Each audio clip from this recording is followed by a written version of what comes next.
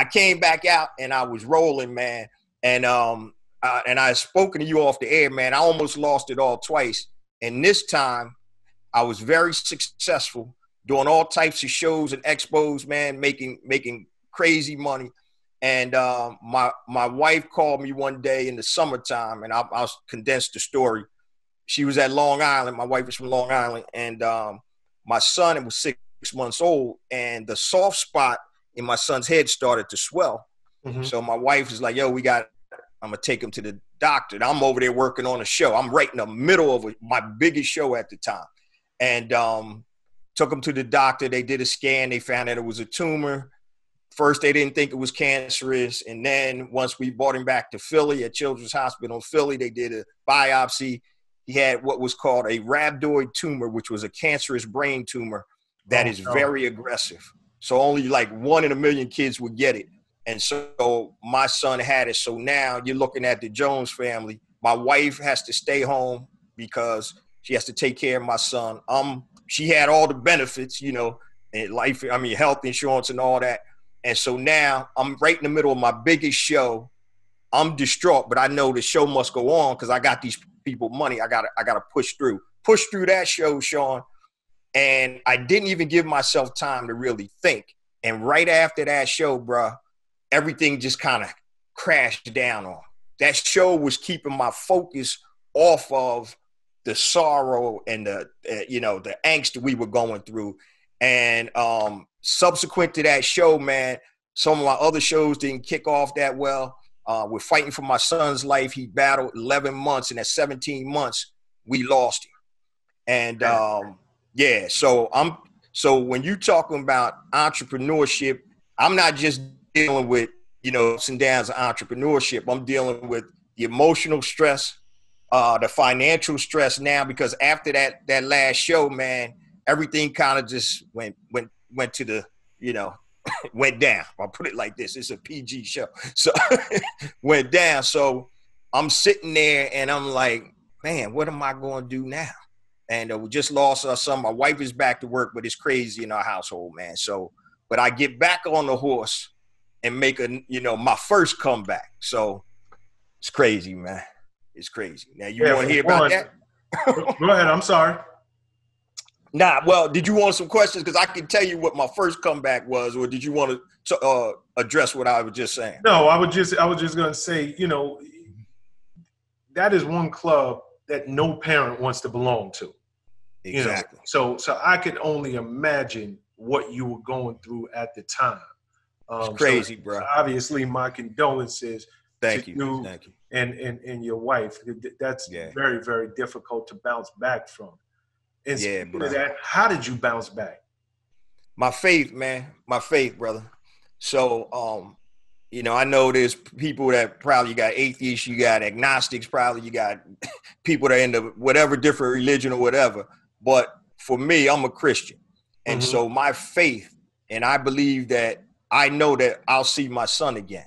So while I'm here for this short time, on this earth, in this form, I'm going to do what I need to do. And when it's my time to transition, I know he'll be there waiting for me. So that's how we got through it. And I do want to say this to anybody. I don't care if you're an entrepreneur, you work in corporate.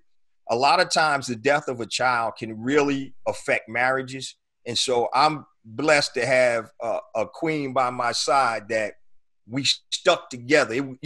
We had tough times, obviously, but we stuck together and we held our family because we had my daughters were still there. So we had to make sure that our home was a happy home for my daughters as they continue to grow. And I couldn't have done that without my wife. So I got to definitely shout her out because it takes two. It's a unit. And if my wife, my immediate family, friends, and that's how we got through it. And obviously our faith, man, that's how we press forward. I want to dig a little deeper into that. Yeah, because no problem. As an entrepreneur, having that support system is key. Big time.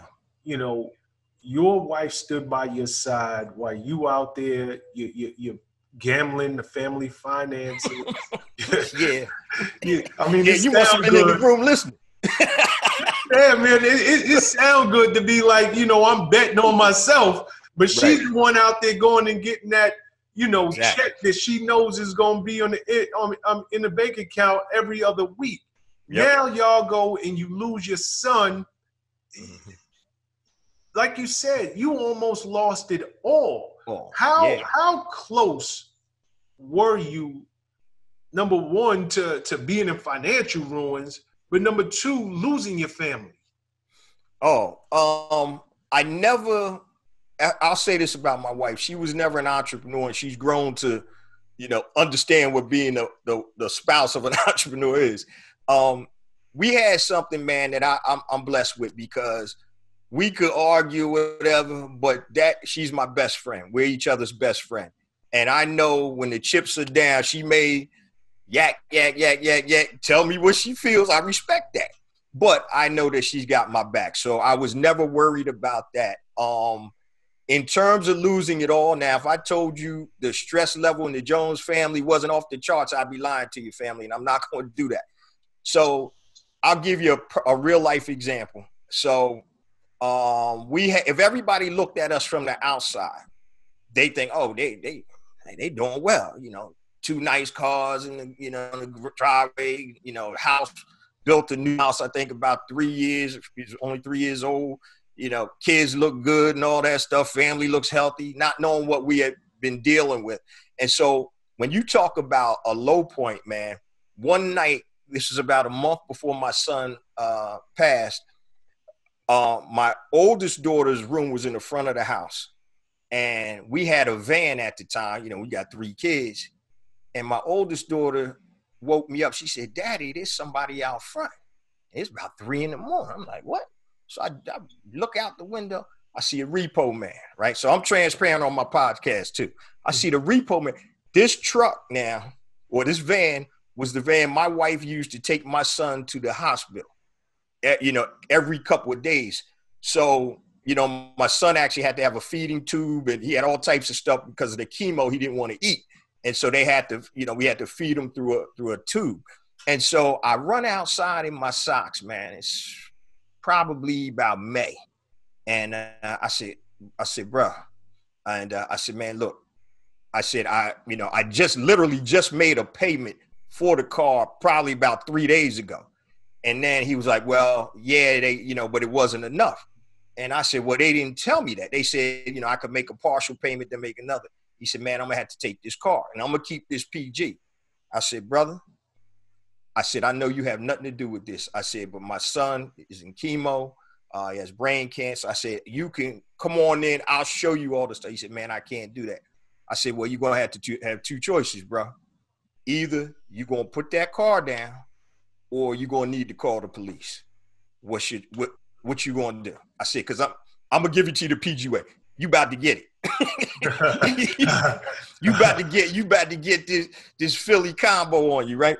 And so, and the brother looked at me. He's actually a white guy. He looked at me. He said, man, you know what? I'm gonna put the truck down for you, the car down. And he rolled out.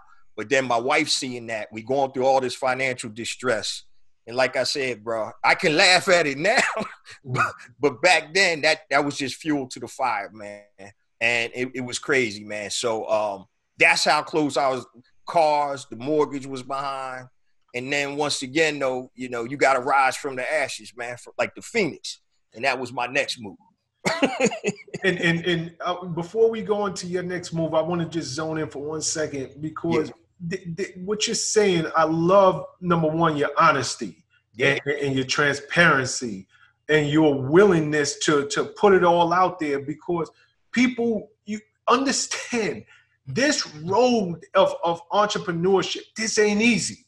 Mm-hmm. This, no matter how much you betting on yourself, no matter how big your idea is, usually before you hit it out the park, you're going to be having this type of story. There's not an entrepreneur I know who can't say they almost lost it all at least once. And that's at least. Most times they've lost it at least 2 or 3 times before they, are now sitting at the top of the hill and everybody's looking at them as the shining example. So if you're going through it, I cannot say this enough.